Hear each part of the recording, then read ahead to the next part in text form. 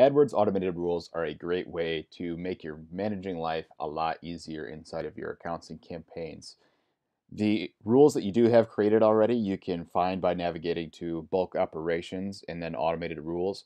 But if you're just on the interface, say you're looking at all your keywords, you'll see a little drop down tab that says automate, and you can create dozens of rules right there. So just a few examples here. We can see we have one that will automatically pause a keyword that spends over $50 with no conversion.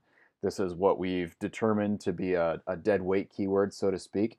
So it'll take a look at the data from all time, every day. And if one of those keywords spends over $50 and hasn't converted, it's going to pause it. Now, you can choose to just send yourself an email so you can review it to determine, like, well, this is a really great keyword. It's a core keyword. We want to give it more time. So you don't have to have it pause it for you. You can have alerts sent to you instead. We can see here another one. We want to increase the bids when the return on ad spend for a certain keyword is greater than 8x.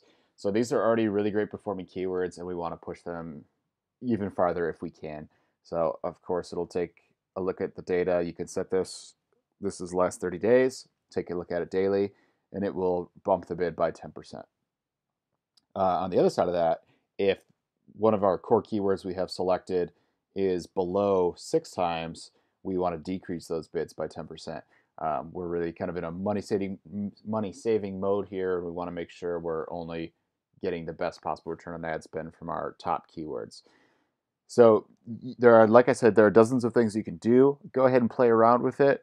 You can choose all sorts of different time frames, and again, you can have them automatically pause or activate or deactivate, or you can get alerts sent to you as well.